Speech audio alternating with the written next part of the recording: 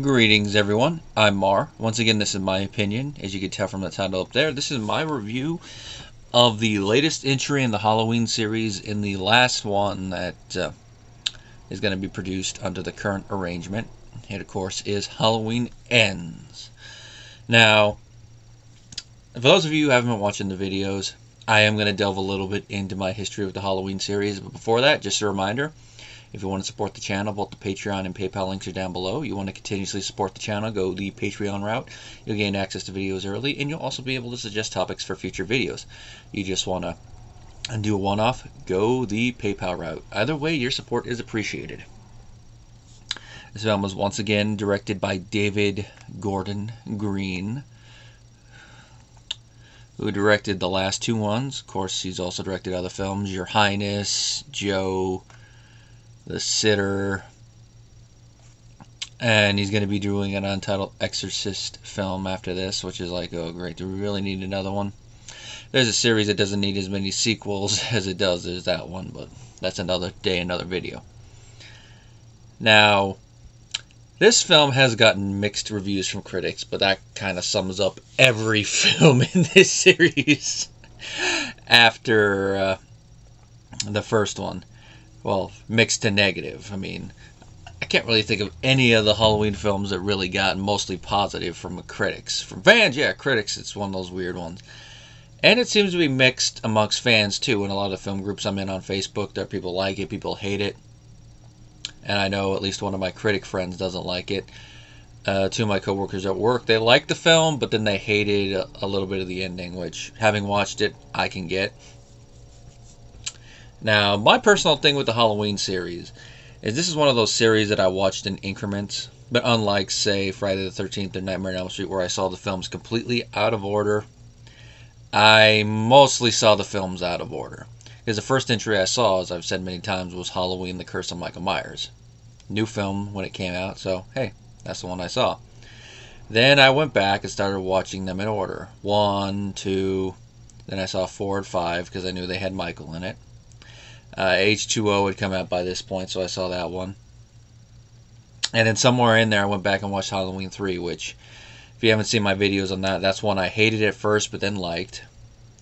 I saw Halloween Resurrection when it hit pay-per-view. I mean, I like it okay. It's definitely one that has aged a lot for me, but I could still get some stupid enjoyment out of it. The Rob Zombie films, I didn't see Halloween 07 in theaters, but I did see his Halloween 2 in theaters with Jeff. I mean, I don't know if it's up on the channel right now, but there is video that I took before the movie of him and me. I got a review of 07 up on here if you guys want to see my thoughts on that. I like it okay for what it is. Halloween 2 I haven't seen in its entirety since its theatrical runs, even though the DVD is somewhere over there. Halloween 2018, I liked okay. It's essentially a greatest hits repackaging of a lot of the best moments from the past films, but in color. To steal a line from James Rolfe, those of you who don't know, that's a little jab at what this film is essentially trying to do. It's trying to do to the Halloween films what Evil of Frankenstein and The Hammer Mummy were for the Universal films of both of their names. Doesn't work as well, but I think that's more because of some of the side interviews, and a lot of the times it's like, we just saw this not that long ago. And then Halloween Kills comes along. That one seems to have a little bit more mixed, but I remember enjoying Kills more than 2018, at least with the first watch. I haven't watched both of them in their entirety since, but I could say I do plan one of these days, just for completionist sake, to get all three of these films, probably once the box set hits, and then watch all three in a row and see what my thoughts are on them. But at press time, I like Kills more than 18. Now this one, it's definitely not your stereotypical slasher film. I mean, there are moments where you can definitely see the slasher elements there, specifically more towards the latter half of the film. When it opens up, there is a little bit of it in the cold open. But the middle part of it feels more like it's a psychological horror with a little bit of slasher DNA. And I think in order to talk about that, I gotta explain the plot. Now, the plot starts 1 year on Halloween after the previous two films, because the last two films were the first since 1 and 2 that actually took place on the same night. entirely. Now, one year, people are starting to do the old, oh, the boogeyman, he's out there, he escaped, ooh, that type of crap. We meet one of our main characters, Corey Cunningham, nice little use of the last name there. He was a 21-year-old at this time, and he's babysitting a young boy. Now, back when the original film was set, some people would be like, oh, male babysitting, that's not relative. And they do a little bit of humor with that here, but not that much, thankfully, because it's like, that's a stupid stereotype. Like, oh, the male's babysitting, you know what that means, what he's going to try. No, tell me, what's he going to try there? What's he going to try? You sure that's not your own pre-existing bias there? Night seems to be going on. We get a nice little wink and wink tribute to John Carpenter's use of the original thing in his film with the nice use of John Carpenter's thing here. Although, when you think about it, that's one of those things like, wait a minute. Are they trying to say John Carpenter exists in the Halloween universe? And again, it's one of those weird little tribute things of like, wait a minute, why are they watching Scream 2 and Halloween H2O? Wait a minute. Wait a tick. One of those weird things is like, just don't dwell on it too much. You'll start going cross-eyed and your brain will start going in circles with it. Just accept that the film does exist, at least in this universe. Now, eventually the kid starts messing with Corey, locks him in the top room, the attic, which is up a long pile of stairs, which when I saw this, the one thing I have to mention about this is, who in Haddonfield could afford to live in a house like that? It's like when they redesigned the Myers house for Halloween 5. It's weird. But I guess at this point they can't afford to live a bit more lavishly like that, at least this couple, so just go with it. At least that's what I did after thinking about it for a second. Like, probably just a one-off. If every house was like that, then yeah, I'd start to get worried. Now, Corey eventually kicks the door open, but as he does, the momentum carries him forward, and he kicks Jeremy over the banister all the way down to the ground level just as his parents are coming in. And they're like, freaking out because they just saw their kid get yeeted down the stairs and land on it. Now, this is a little bit of dark humor, but what makes this work from a drama perspective, at least for me, is the fact that this whole scene has been set up. You think, okay, is Michael going to show up and it's going to be his first kill? Is Michael going to kill the kid and frame Corey? What's going to happen? And then we see this. It's like, well, it's the kid's own dumbass fault for doing that. I mean, there's the type of pranks you do and type of pranks you don't. And when he started kicking, when your parents got home, you probably should have unlocked the door. So it's his own dumbass fault he got killed. But at the same time, you could say that Corey was watching him, so it's his fault for getting locked in there. Back and forth, which is why in the film they clear that he was not charged with murder. He was cleared of it. It was just manslaughter. I'd say involuntary, and based on what's going on, I don't see why anybody would charge him in the first place. But that's just probably me thinking with an active brain. Looking at this, there's a lot of times where we let emotions get in control of our logic, as a wise fictional ape once said. 3 years pass. We see that Haddonfield is still reeling from the effects of Michael Myers, as we've seen in previous films and in other horror films, mainly because he vanished. Laurie is writing a memoir. She's living in a new house with Allison, so she is trying to put the past behind her.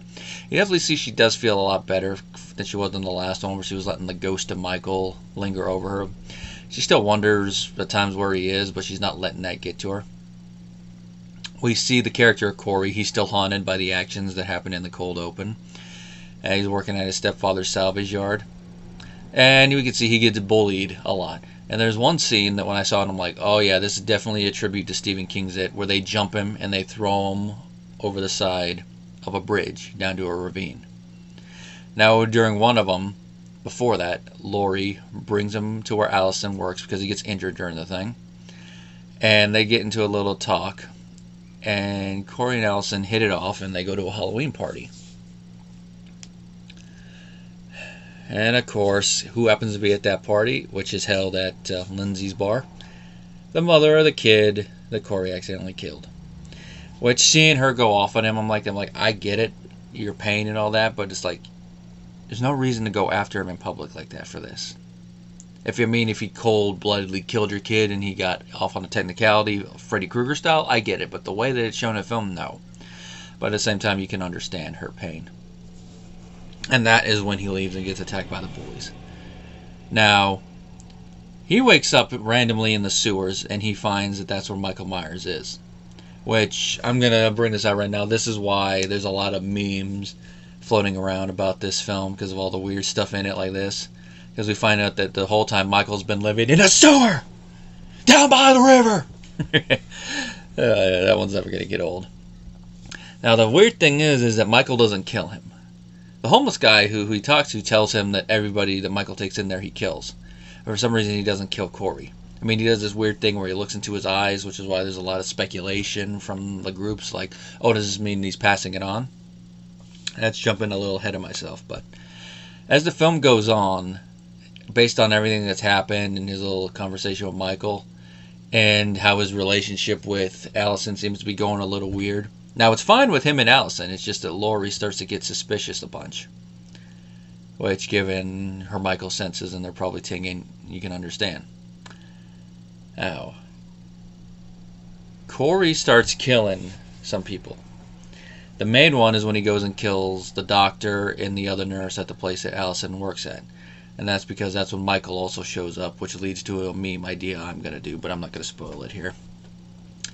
Now, here is where this little idea of the new killer and Michael does work. This scene right here.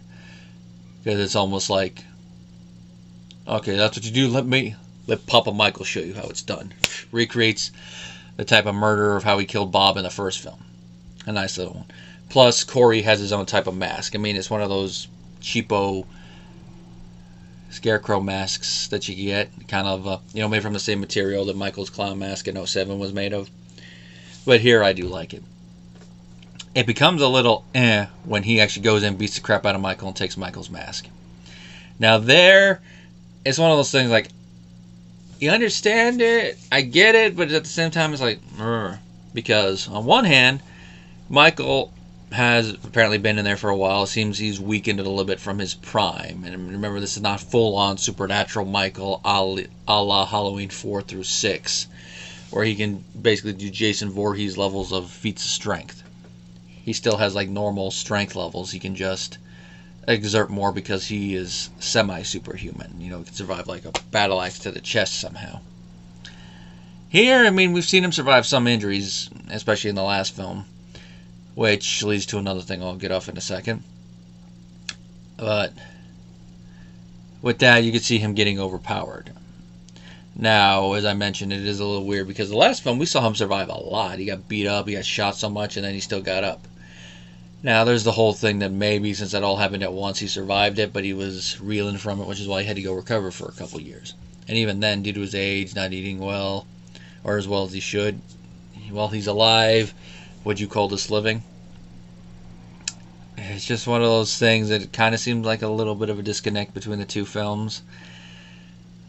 But since they're portraying a more human-esque supernatural Michael, the best way I can compare it is if you could, it's like when you look at the Friday the 13th films and you compare part 6 onwards Jason, where he's zombified fully and he has all that supernatural strength and all that, when you compare him to parts 3, it's going to be 2 through 4 Jason, where he is kind of zombified. He can survive certain things, but he'll still be reeling from it. It's not like he can get back up right away from a lot of the stuff.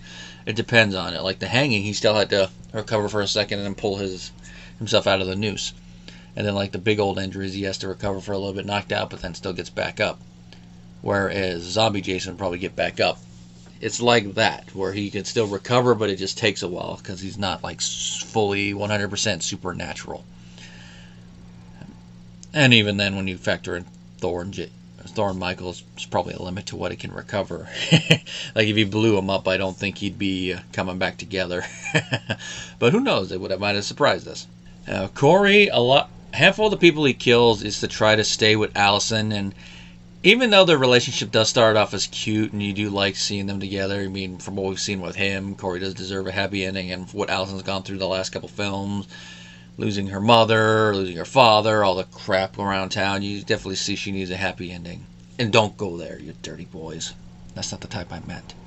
She deserves to, live happily ever after. But it's a dark happily ever after because Corey starts becoming obsessed with her. And as the film was going on, I'm like, how is this going to go? Is Corey going to end up killing Laurie? He tries, but it doesn't work. Which, of course, leads to the final confrontation between Michael and Laurie in this continuity where they fight in her house. And the lead up to it it involves a touchy subject that I'm not going to get here, but let's just say within the context of the film, I thought it worked. The final fight between Laurie and Michael is the highlight of the third act. And it's one of those ones where you're watching like, ooh, that's a little brutal. And then how she kills him is like, really? That's how it happened? Doesn't have the same badassery as when she cut off his head in H2O. It doesn't have that same finality of like when he got put into the burning house in the 2018 film, which the next film quickly found a way to salvage, that being his final death. But you get it. It works because of what happens. And then to make it final, to show the town that they need not fear this boogeyman as they've been seen in the film. What they do next, I have to applaud. I haven't really had in-depth conversations with the coworkers, so I don't know if this is the part they really don't like as much. But I mean, this is a minor spoiler, so if you haven't seen the film, you might want to cut off now. But then again, if you're this far into it with me talking about some other spoilers, you probably don't care. But anyway, they take him out and they put him through an industrial shredder and shred his body.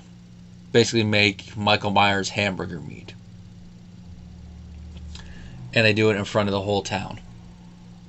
So now everybody knows for certain that Michael is dead. Perfect way for everybody to see that and to move on and heal. And of course, this is after Corey has been killed as well. And the ending does have a fitting thing. Laurie decides to stay in the town and she's moving on, possibly getting in a relationship with Officer Hopkins, which there's some cute moments between them early on, which was a nice dichotomy between Corey and Allison when they're having their happy moments, seeing that Laurie could possibly have a happy moment of her own. And Allison's going to move out. They have reconciled, but she's got to move because she's got to leave Haddonfield. And of course, Laurie finishes her memoirs. Now, if you are disappointed in the lack of Michael Myers action other than the end of the second act and then into the third act, I definitely understand.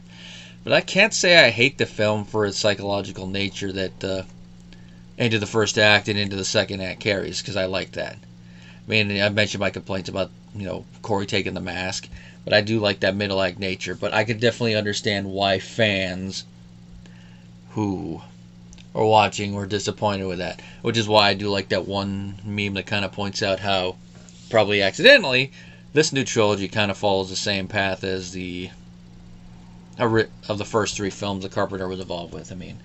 It's not note for note. You got the first film called Halloween, takes place on Halloween night, ends with him getting killed in a way to like, what the? Of course, it's different. Shot versus being set on fire. Next film takes place on the same night, continues the same night. Laurie's incapacitated in the hospital. They're all trying to find her. Try to find Michael. And of course, it ends in a way to where like, okay, he should be gone. Or, should be. The only difference is one, he looks like he's dead. The other one, he just vanishes into the night. And then the third one is not what people were expecting. An anthology, a film that could have started Halloween as an anthology series. Psychological horror with some slasher elements. And then, of course, you even go down to that, they used the Halloween 3 font for this film in the credits. So there's that. Now, I'm not saying this film is going to end up being a cult classic or even a years later love classic like H3 was, but it's one thing I have to point out because people have raised that point already. Now, I don't know if I would say this is my favorite of these new ones, but who knows, it might end up being down the road when I watch all three in a row again. So like, I can appreciate it for being different, but it's probably not what a majority of Halloween fans wanted. Well, the ones that wanted a third film just to end it probably wanted a more typical slasher film. But the dark love story, the psychological horror aspects, that kind of touch a little bit on what exactly makes this type of murder. Is it more nature, more nurture? I do like how it touches on that in there. Here, it seems to be a little bit more of the nurture, or at least the grand environment around him, because he's already grown by the time this happens. But of course, we see his home life. It's not as over the top as Michael's in the 07 film, and we see how the people in town treat him after the incident. So that, combined with the weird little thing with Michael, which they never really explain all that, is Michael like transferring his powers or something and then takes them back later, It's a weird little thing. The way I look at it is that he looks into those eyes and he sees something very familiar about those eyes. Like to steal a line from '07 Loomis. These eyes can deceive you.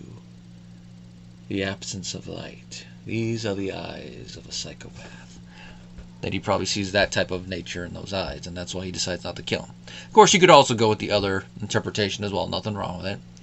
But this film doesn't really, or this series isn't really fully 100% set in stone that it's a supernatural evil, not just like a personal evil. They never really mention it, but if you want to go with it, that it's there, but very, very subdued in the background, you could also go with that little discussion that is what Michael's doing in that scene, and then takes it back later. Now, the film's 111 minutes, so a little bit shy of 2 hours, and I didn't really feel the length a lot. There was like a couple little minor moments I did, but in a good way. And the film was made for $33 million, which nowadays, and how inflation's gone and all that, that's like mid-tier budget.